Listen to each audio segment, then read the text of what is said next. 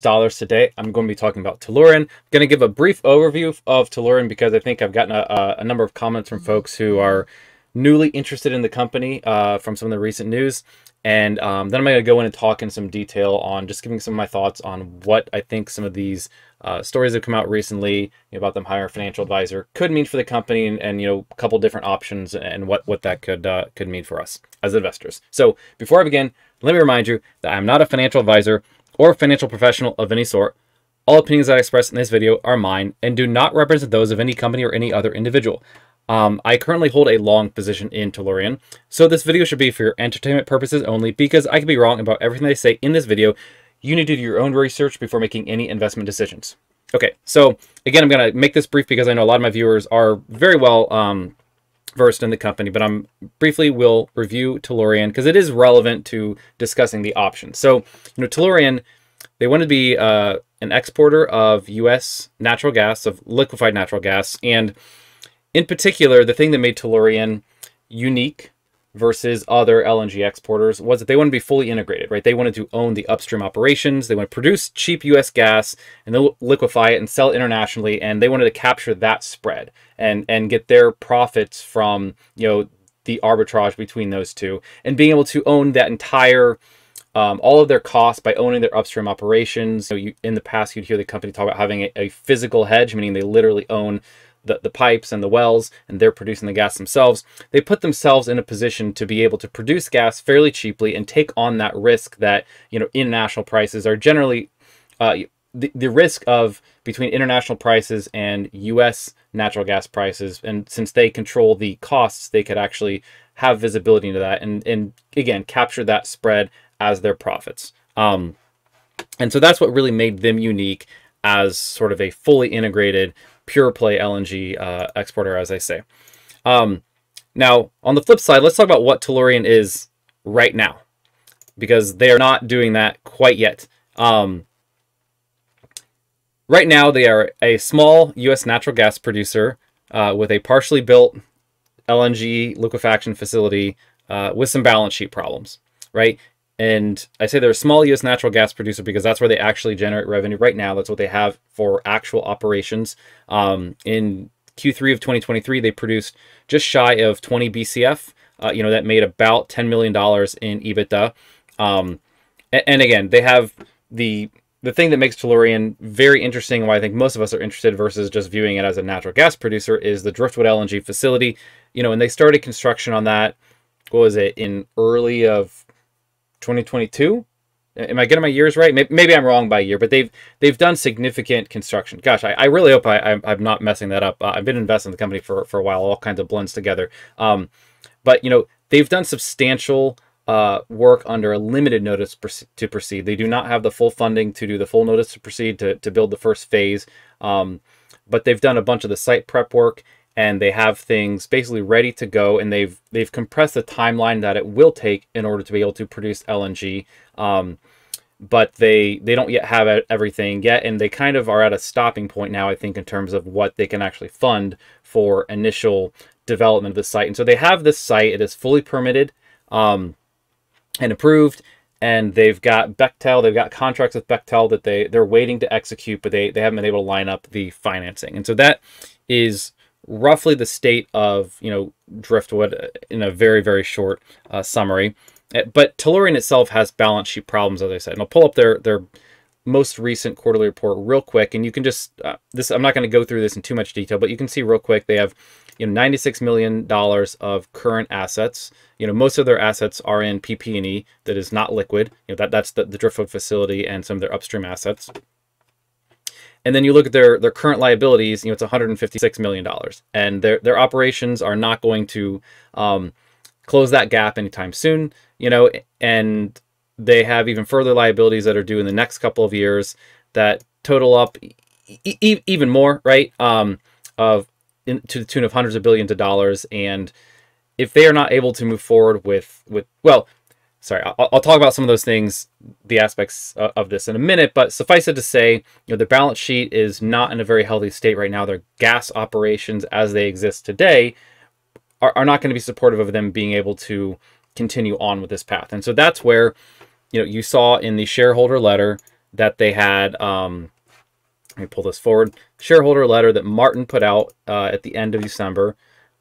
There's this bullet point here where he said, "We have appointed a financial advisor to assist with shaping commercial structures as well as balance sheet management." This is going to be the focus of my video today because it wasn't really clear what this meant at the time. It was a very open-ended statement. You know, it could mean everything from we are trying to get some, you know, guidance and some help from the board's perspective, right? Some sort of liability protection by having a third party review some things in terms of the deals that we want to make, all the way to we're looking to sell the company. And that's what I'm going to talk through a bit today. Hi, Travis, and hi, Wakaza. Thanks for hopping on the stream. Sorry, I didn't get to you earlier. I wanted to kind of get through my initial preamble for this video. One other thing, sorry, as I'm looking through my notes, I should mention part of the value proposition for why Tellurian is still interesting right now, you know, as an investment and as an LNG exporter, is because they have already done this partial construction on the Driftwood LNG facility. They are one of the few options that remain probably globally. I think almost certainly the only option in the U.S. that could probably still sign up new capacity if they had the money tomorrow and get gas on the water in, you know, 2027. There's lots of not lots, but there are more facilities around that could make this happen, but you know, it's going to take a longer lead time in order for them to actually get things ramped up and into production so they can actually ship LNG. And then there was the recent announcement just this week that LNG approvals were paused. I could probably open that up real quick. If you haven't seen this, this was, you know, the Biden administration just, 2 days ago, announced, you know, a temporary pause on approving natural gas exports. And this only applied to, it only applied to the facilities that were not already approved, right? So Tellurian already has these approvals. And so I think they are not affected by this.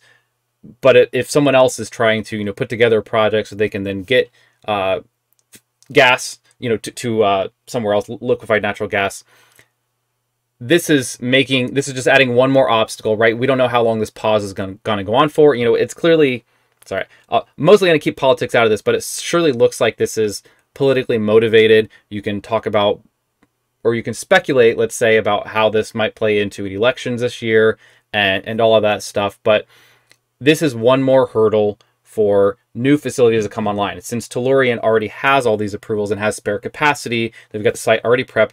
That's really the largest value proposition for Driftwood as it stands right now, is to be, you know, one of the shortest time periods for somebody who has money and wants to get LNG in the future. So hopefully that gives you some overview there. Sorry, I see a couple messages in the chat. Let's see. Well, Kaza says, why they ousted the guy and is that bad? How does it make you feel, and what would you prefer? Thanks in advance. I will talk about that a little bit later. I'm going to talk through. So let's put a pin in that. And I promise I will come back to your question about what happened to Souki. Nathan says, I'm buying more Monday. What's your take on the possible stock price if it does go for sale 3 to 5? I will talk through that. That is part of my prepared material. So I'm going to try to go through some of these options and just the way that I see it and what I'm reading out of this. And again, let me preface all of it by saying, you know, not financial advice. I'm not a financial professional or a financial advisor, but just giving you, you know, some of my thoughts. So hopefully that helps you with your own thinking here. Anyway, so let me get into that. And what's actually new this week, in addition to the LNG pause, that I think is technically a positive for Tellurian because it's making it harder for other facilities to come online in the short term. This is what we saw, right? We got a little more clarity on, and sorry, I don't have the full article here. I have seen it previously. I just didn't quite get it quite up with this account and where I'm at. Tellurian hires Lazard, and I'm going to pronounce it that way, hopefully that's correct, to explore a sale of U.S. natural gas developer, right? And so this article sure made it sound like they're looking to sell the company. I think there's a quote out of here that I copied. You know, it has hired them to explore commercial opportunities, and options under consideration include a potential sale of the company, according to people familiar with the situation. So again, that's fairly non-committal, but that is all the way on this side of the spectrum here. You know, I said there's a bunch of options. That what Martin's initial bullet point of, hey, we hired an advisor, that's certainly one of the options. We're just going to sell the whole company. we got this other article from Reuters that had a very non-committal statement, even from a spokesperson of Tellurian. Where is it down here? Yeah, so I have it highlighted. Joy Lexnar, who is the spokesperson, she's someone from the actual company. She said, "I can confirm we hired Lazard, and they are helping us as we seek equity partners." And so this is, again, a very non-committal statement where it's ambiguous. Does that mean that they are helping them? What are they helping them with in particular? They really aren't providing a whole lot. They're not giving us any transparency, which is, I think, you do have to trust management that they're not. They've clearly changed some of their strategy with Souki not being there anymore, where they're having a little bit less transparency. They're not trying to hold all their cards on the table. They're holding them closer to their chest, and we don't know quite what they're doing. It is possible they're looking for the sale of the company. It's also possible that they're using some of that as as some data that they're using in negotiations or to set pricing, and who knows? We really don't. But I did want to talk through some of these options that it could be. If they do actually sell something, right? If they're just hiring them, that they end up giving them some comps and some numbers, or comps meaning comparables that they use in negotiations. They use to hold firm on where they should be in pricing, and then they actually get a deal done that's closer to what they've proposed in the past. And just when I say that, I mean this was the example structure that they said, hey, we're trying to get to. We were trying to structure a deal that looks like this. And I think some of the numbers could change. And again, it's the most benign interpretation of, well, we're having them help us as we seek equity partners, is they are talking to this extra firm to do some of their own analysis, help them set the pricing on, what's the equity going to be, what might their offtake agreements have to be priced at. And this, it could just be that they are using a third party now to get the board as a sort of, to cover themselves from a liability perspective, because if a third party says these are reasonable ranges, this is, what you, this is a reasonable deal to be made, then, it's really hard in the future for somebody to come back on them and sue them for, breach of fiduciary responsibility or anything like that. Because I know there's been a lot of the talk in the past with Sharif Souki, where he said, we're holding out for the best possible deal. And, again, this is just one possible theory among many. It could be that the primary purpose of having this third party is for them to have some concrete numbers to say, we talked to a third party, they said these were reasonable options, and so, we went with this. It's not the deal that we wanted to do a year ago. It's not even the deal that maybe it's worse than deals we had on the table in 2022 when things were looking much, much better for the company, and that they didn't end up signing those deals. Now that they go with a much worse deal, maybe this is a way for the board to actually cover themselves and have some liability protection where they say, hey, this is a third party, they're investment bankers, and we followed some of their advice. So it's hard to really say that they didn't do their job for the current shareholders in that sort of a scenario. Now it could go that's, like, as I said, the most benign scenario. Now I think there's some other possibilities here, right? And they do need to get something done. And if I was going to call out one major conclusion to this, to them actually saying that they hired somebody, that they're looking to get some advice and make some deals, it is that they want to do something quickly. And I think that is the absolute biggest message that I'm getting, that is unambiguous from the company, is we want to get some transaction done. It's not clear yet what that transaction is. And like I said, the least diversion from what they've said in the past would be that they end up just doing something similar to what they've said in the past. Now, it could be more drastic. They could be selling part of the business. And I think, there's two large assets to the business, right? They have the upstream gas producing assets, and then they have driftwood itself. And I guess I would lump in the pipelines with the gas producing assets. And, so if we look at, selling the upstream gas producing assets only and retaining driftwood, that is an option. They could do that. This would be basically throwing away any chance of being vertically integrated, right? This would mean that they are like most of the other U.S. LNG export companies and facilities, where they don't own the upstream, they purchase it, they get it from someone else. And if that were to be the case, I think this is possible for them, that to me would be a big signal. You know, if they say anything along those lines, it's a big signal to me that they're, you know, obviously they're no longer fully integrated, but it also probably means that they are switching almost entirely to the sort of tolling business model for their offtake agreements.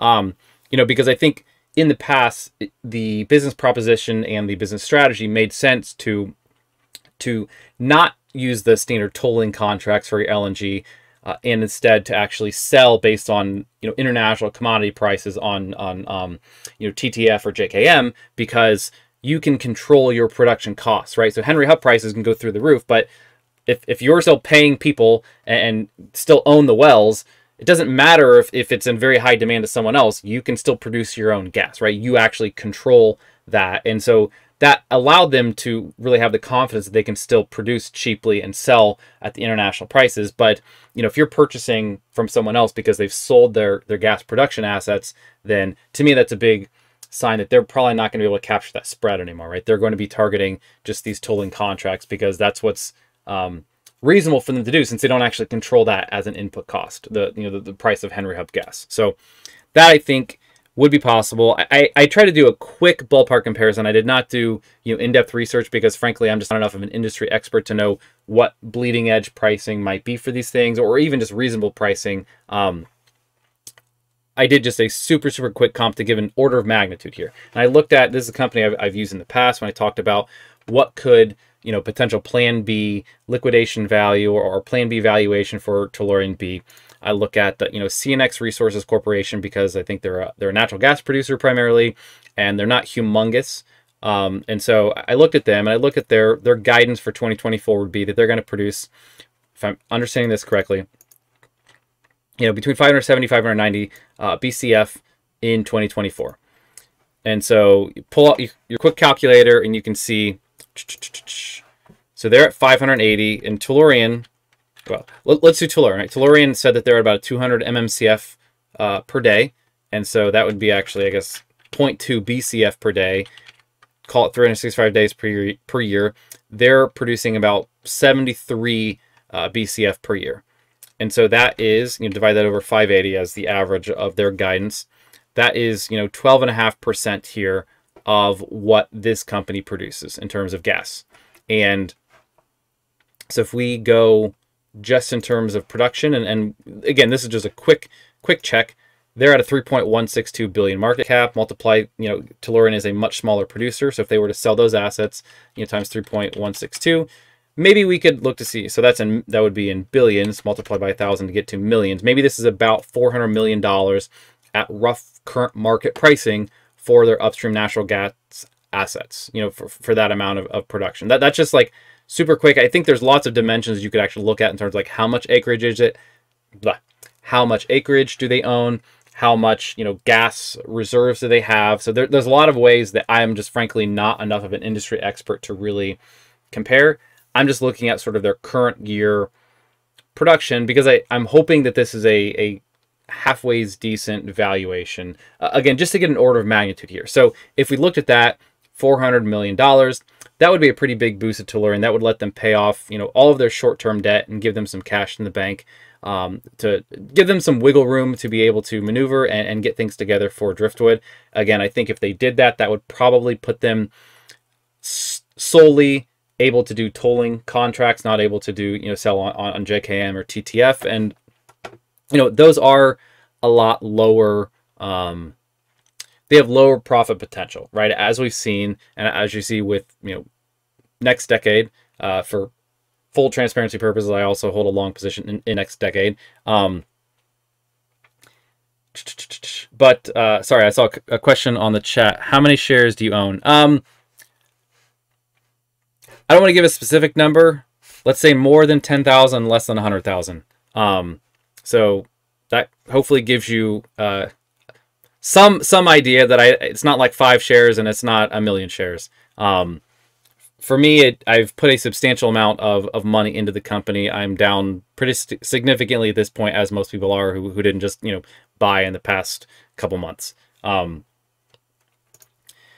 right, so that is kind of one option, is that they sell the upstream natural gas assets.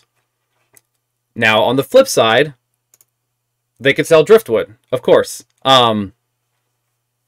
Now,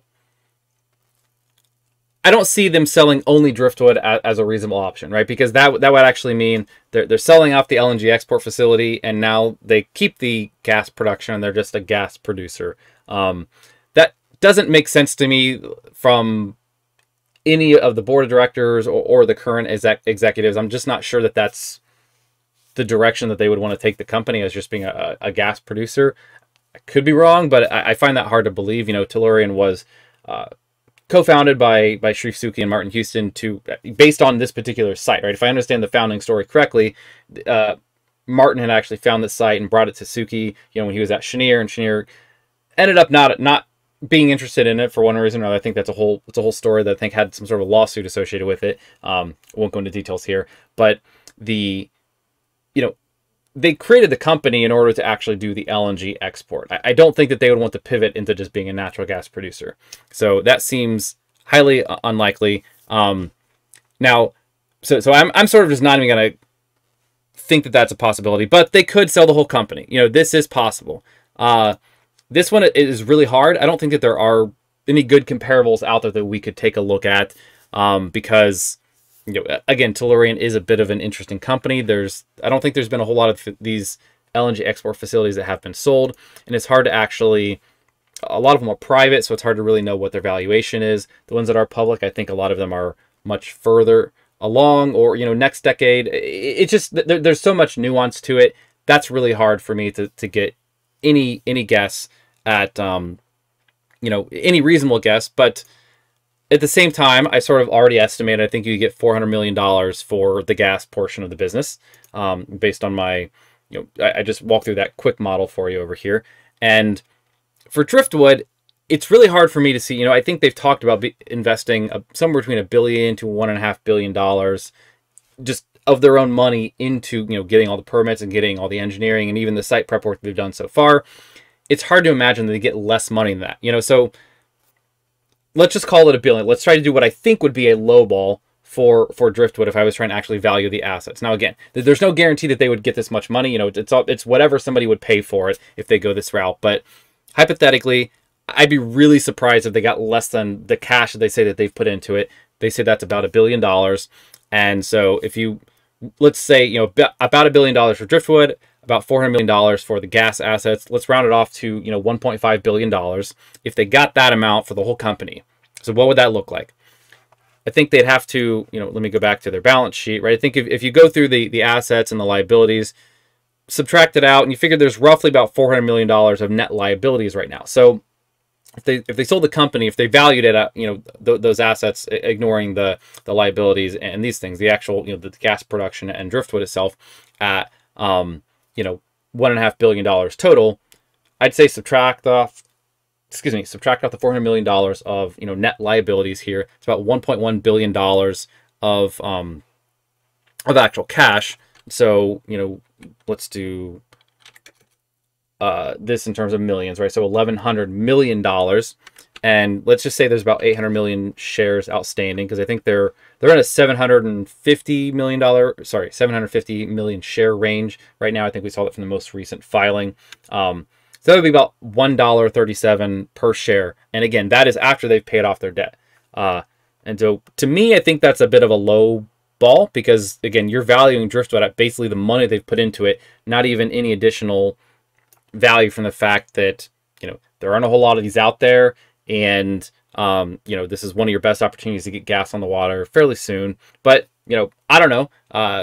That's at least one data point.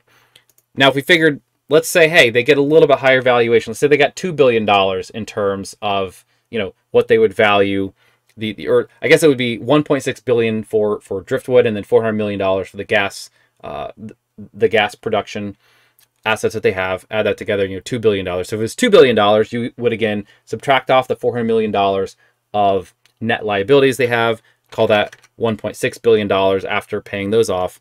Divide that by, you know, 800 million shares outstanding.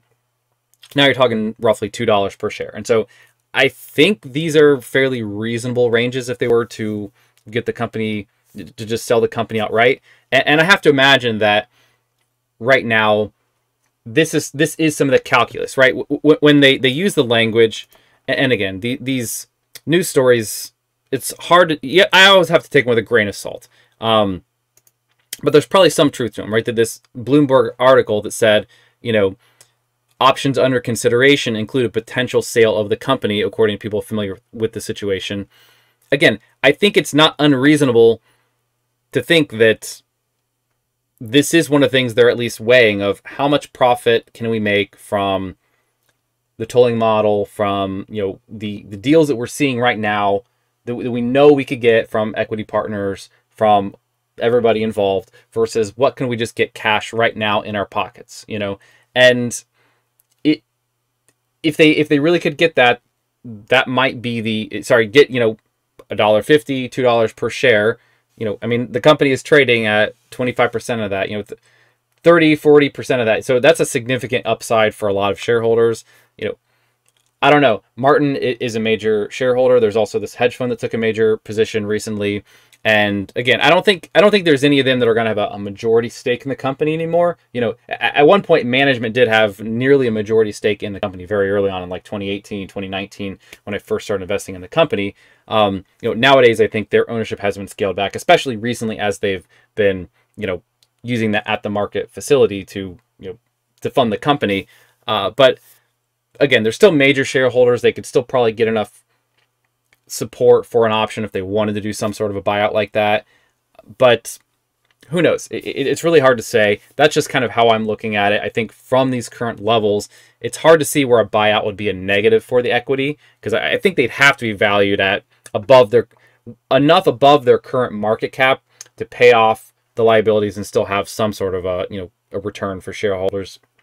And again, if they could get, you know, $2 right now for shareholders, it's a bit hard to say that the board would not be doing, you know, their fiduciary duty by just taking that deal. I think they'd have to really, really believe in the company in the future that they're going to get that they're going to get even more value than that out of actually developing driftwood, and that they're going to be able to do it. And, you know, again, I sort of made some comments on Twitter that, you know, now we sort of see what Sharif was against. And I could actually see this from the personality of Sharif of being like, no, absolutely not. We're not even exploring this as an opportunity or as an option, because, you know, it's my baby, right? Sharif did not want to give up the company. He didn't even want that to be an option. That's my speculation. And I could easily see if this was the direction they're going. That at least is a narrative that fits, you know, it fits well. And so this is getting back to what caused you guys, why did they oust him? I think he didn't really want to entertain some of these opportunities. I think he wanted to drive towards, you know, this is more speculation, slightly even less concrete than all the other speculation I've done so far. But I think he really saw, you know, this business model still as viable, and he thought, you know, sooner or later the market is going to give in, and they're going to be able to make the deals that he wants to make, and that they're going to be able to make this work. And again, some of the numbers might change. Maybe they'd have to give up a little more equity. But I think he was always really trying to push for this vertically integrated model, because he saw how great it could be. Sort of if that first domino were to fall, then a lot of other things fall into place, right? Because their plan, all of this was just for phase one of the overall facility, right? For a reminder, the overall driftwood facility is designed for and permitted for, I want to say 27.6 million tons per year of LNG capacity. And phase one is 11, right? So phase one is like 1/3 of the overall facility, 30%, 40%, somewhere in that vicinity. And I think he saw if they could get phase one done in a way that would give them enough cash flows, they were going to be self-funding phase 2, 3, and 4. And so the remainder of that facility, which is, you know, more than half of it, would accrue all of that value to the current shareholders. And that was, I think really that was his vision. And again, I think it was also his vision to have this vertically integrated facility where they can actually capture that spread. Again, that is lots of my speculation, but I think he just really held to this and saw this as still viable, and was probably willing even, and this may have been the more fundamental disconnect. My guess is that he was willing to wait. I think he was willing to wait out the market, thinking, I'm eventually going to get this deal. He was confident, and he was willing to take that risk. And my guess is the rest of the board maybe at some point did go along with him, and maybe that was the big thing in 2022. Maybe they did go along with him, waiting out for an even better deal than what they had on the table, and they ended up not taking it. And the entire board and management has seen these just the terms that they can get worse and worse and worse since 2022, because the company has gotten in a worse and worse negotiating position. So that's, again, my speculation. Let me see. I see some other comments here. Vaseline Ball says same range in terms of shares, and driftwood should be the main focus and can sell upstream and buy it back later. Totally agree. I mean, I think that's, again, that's what makes driftwood, that's what makes Tellurian interesting, right? Otherwise, it's just a natural gas producer, and I shouldn't say nobody's interested in natural gas producer, but that's a totally different profit potential, and not quite as interesting. Justin Marino says, also think there's a premium on driftwood given the permanent ban. Absolutely. And I think that's, again, bleeding edge. So it is a very interesting time. Now that they've, and it's not a permanent ban, just to be clear on that. It's a pause. We don't know what pause means, right? Now, I will sort of inject a little bit of my opinions on the government, and I'm sure a lot of you probably share this, that, a short pause might end up taking quite a while, might make things much more stringent, might make other projects actually have to jump through even more hoops, change their designs. Who knows in terms of what that would mean. Like, it may be that they unpause things within a month, but they actually say, now the review process is this much more stringent. We've actually changed our standards, and these already approved facilities get grandfathered in, and so they don't have to meet those, but everything going forward will. It's hard to say. So I don't think it's permanent ban, but I 100% agree with your with the general premise of your statement that there should be a premium here, given that it's fully permitted and approved. And Nathan says, Sharif wanted his ego stroked as the godfather of LNG. I hope they sell this thing soon and have it be over with.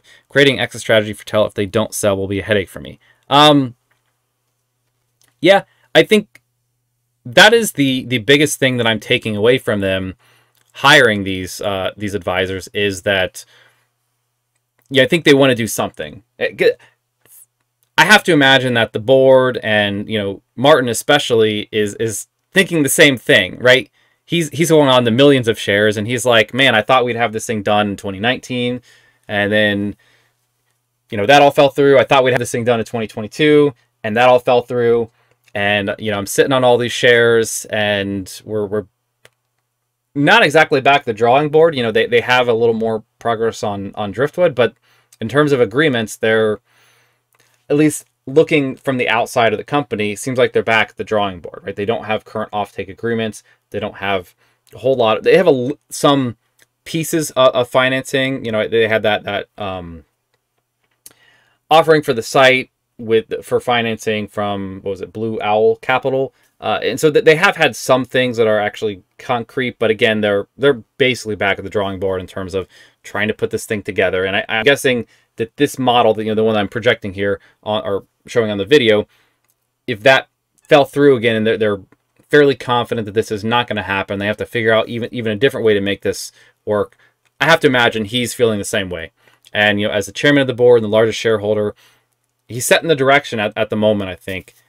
So yeah, I somewhat agree with you. I invested in this years ago thinking, man, I'm going to be patient on this. They'll get things done in a couple of years. And it'll take 4 or 5 years to build a facility. And, after 6 or 7 years, they'll have some cash flows coming in. And, after, I want to say probably 6 years or so of being invested in the company, they're still in a similar state. So it's, yeah. It's not a great place to be. It's a very high-risk place to be at the moment. So I think they're trying to do something. All right, Justin Marino says, how much does Tellurian's success rely on a Republican president being in office, in your opinion? I don't think it does. I think they are already fully permitted, right? They got all their stuff in 2019 or 2018, maybe a little bit at the beginning of 2019. The actual approval for the facility and their export approvals. They are, for anybody who's not really deep into the company, they are currently waiting on, they're trying to get an extension, an approval for an extension on their timeline from FERC, right? So when they file these initial plans for their facilities, they have a timeline that they set out for actually building the facility. And they filed this thing. I think I have a link to it. Give me a moment. I could probably open it up. Yeah, so they filed this. I believe this is the document. This is a request for extension of time that they filed for Driftwood LNG. I don't know if I can make this any bigger. Sorry, might be too small for you to see. They want an additional 36 months to build Driftwood. Now, if I go down and look, there's a nice quote in here where they basically... So this is it. As a matter of practice, the commission itself generally acts on request for this... Sorry, let me go down a little bit further. All right, so the commission will not consider... So they open up for comments. They have arguments, yada, yada, yada. The commission will not consider arguments that relitigate the issuance of the certificate order, including whether the commission properly found the project to be in the public convenience and necessity, and whether the commission's environmental analysis for the certificate complied with the National Environmental Policy Act. Right? So they have this language right here saying this is not what we're trying to do. We just need an approval for the extension on the timeline. The policy is that we shouldn't be reopening up all of these reviews. This is just, hey, we weren't able to get it. And they have, I'm not a lawyer, I'm not a professional in this stuff, I don't really know, but I have to imagine it's a pretty compelling argument to say, we need an extension because of COVID. They at least have that, and that's basically what they called out here, where they said, the global upheaval stemming from the COVID-19 pandemic caused, lots of issues. That's why we weren't able to do it. We need an extension. This, I think, is the only time they've asked for an extension from them. I think that's true. And so I don't think this relies on a Republican being in office. I think this is just it is possible that, look, you might not be wrong. Maybe I'm too optimistic that the government doing routine things like this is not going to slow walk and is not going to again shut it down and effectively cancel Driftwood because of because of policy, sort of behind the scenes policy. I don't know, but I personally am not super worried about this. I know there has been a lot of conversation online for people who are really, really into the company on this. This doesn't worry me, but maybe I'm too optimistic. Maybe I'm too naive. This was filed in October, and I don't think that it's been granted yet. So, maybe the proof really speaks for itself. Tyson. Hey, Tyson. I don't think I've seen you on stream before. What is a premium to Henry Hub in the market today? Souki wanted 275, but here 255 is market today. I don't know. Sorry. I'm not enough into the industry to really, really know that. I've read things online, but I really can't tell who's a credible source and who's not. I think 255 is in line with some of the things that I've heard, but again, I'm really not sure. Will it rise with worsening Middle East conflict?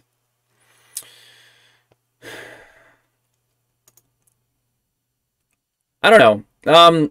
It might, right? So I think it is useful to also think. I've talked a lot about the alternatives in the United States, but it's you have to consider there are alternatives elsewhere in the globe, right? Qatar is a humongous one, obviously, and I do think that some of the stuff that's happening in the Middle East, it at least reminds folks, and again, I think Russia also reminded folks that, hey, we should diversify our sources of LNG. That's kind of always been my take. So on any particular day in any particular facility, maybe makes more sense to get it from Qatar or from wherever.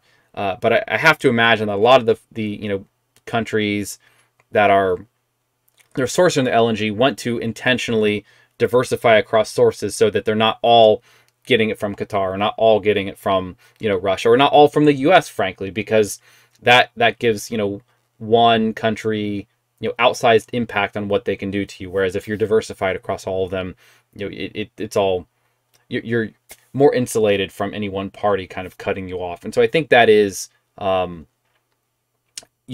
think you're right in that in a roundabout way, I think people are still going to sign lots of capacity in the Middle East over the medium and long term. But I think seeing those things happen will at least remind people that we should have some diversification. We should have some from the U.S. No matter what. That's kind of my take on it. FERC should approve the extension. DOE is more influenced by administration. Okay. I don't know those intricate details. but I believe you. That's all. Basically all I had to talk through today. I don't know if there's any other questions or comments on the stream. I got lots of people on here. I'm loving this. It looks like it's 30 people, if I'm seeing that correctly. That is enormous. So thank you all for joining in today. That's everything I was gonna plan to talk about. I'll stick around and see what else happens on the chat for a couple minutes. I do, just FYI, for anybody who is new here, I try to stream about every Sunday about stocks, sometimes Bitcoin. I'm happy to look at whatever. I'm not tied to any one particular stock. I do prefer to talk about the ones that I am personally invested in. I am personally invested in Tellurian, but I've got others that I do talk about. I also, I'm also on Twitter, I guess I should say, so I feel free to engage me there. All right, Justin says, my thought is institutional investors like BlackRock are reluctant to deploy large amounts of capital with Biden's administration in office, who is doing everything they can to prevent LNG projects. Yeah, you might be right. I think that's certainly possible. It's funny because, a couple years ago when Russia invaded Ukraine, certainly seemed like the Biden administration was softening a lot on that stuff for LNG specifically, and was saying, I kind of made a flippant comment on Twitter that, a couple years ago, the Biden administration was talking about how we're going to make sure we can get LNG to Europe. We're going to, get this all going, and we're going to kind of be supportive of it. But now it seems like it's been a bit of a 180. Again, I sort of alluded to it a couple of minutes ago. I feel like maybe some of this is, election year politics. I don't know. But you might be right that might be scaring some companies. Then again, at the same time, I think those political or let's say regulatory risks have always been there for these companies, right? That's always a thing for the energy industry, and I think they're making decisions when they're talking about these facilities for decades, and so it's hard for me to really think, with Tellurian already having the permits, that they're not looking at this as a sort of just a risk of doing business in this industry at all. And so, yes, I think things, at least for a 4-year period, would be better under a Republican president.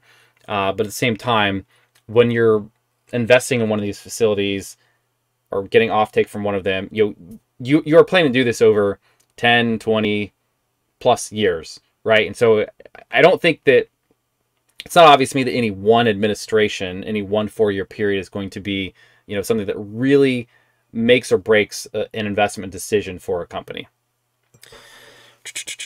All right. Let's see. Nathan says, if the sale does occur, it seems like there's no better time than now. Is a rough estimate when that could occur? I understand it's completely up in the air. I have no idea. I don't know. Sorry. These things, it could happen fast. I mean, I think to some degree it comes down to how motivated is Martin and the board, and how fast do the financial advisors come back to them with something that they're happy with. And again, as I sort of speculated before, we don't really know what the board's motivation is at the moment. We don't know if they really want to sell the company, if they're trying to float that idea as sort of information and data that they can use in some other conversations. We don't know if they're trying to only sell part of it, right? If they're only selling the upstream assets, as because they mentioned, again, I'm going to go back to the shareholder letter, what they've specifically said. They're shaping commercial structure as well as balance sheet management. Balance sheet management might be code for, we sell the upstream assets to get cash in the door right now. That lets us, pay the debt that we have to pay, have some cash on the books in order to, fund our expenses for now while we're getting everything signed for driftwood, and to, again, give them some liability cover to actually switch the business model up to a deal that might not be as good as what their most recent presentation, suggested they were going to get. This, I think, as you see my spreadsheets in the past, hopefully if you haven't, I have a prior video of, Tellurian, valuation model. I've got one that I did, I think in Q4 of last year. You can easily hopefully find it on my channel if you just search for that. But, I think if they signed everything today and had any structure that's all like this and had some amount of their volumes that they can sell at international pricing, again, I think the stock would, I think that the fair value for the stock, if that happened, overnight, again, that would be a miracle, but if that happened overnight, the fair value for the stock would be now closer to depending on the details, let's say at least $3. You know, it could be $4, $5, $6. Like it's ridiculous if they can make that model work. I think the current stock price is very, very much a reflection of the market's skepticism that this is how things are going to go. And again, I think also the board, we don't know what they're actually trying to do. I have to imagine they're pivoting somehow on the business model. We just don't really know to what. And it's not obvious to me that they're pivoting the business model or trying to sell the company. I could see either one. We just don't know. Oh man, lots of comments. Just logged in. Quick overview. The quick overview, I just kind of walked through a couple options of, you know, a couple options of what it could mean, right? And the super brief overview is, you know, maybe they are actually trying to sell the company. Maybe they're trying to sell just the upstream assets. Maybe they are actually still trying to go with this business model, and they're getting information from the third party. They're using some of the, you know, potential pricing they get from the sale of the company to as sort of a negotiating piece for some other folks. I don't know. Hard to say. That's like the super brief 10-second overview of what I talked about.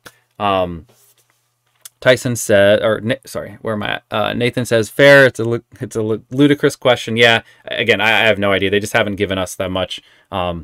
Other than to say they've signaled that they're motivated to do something. What that is, who knows? Tyson says, election year, Biden appealed to environmental voters.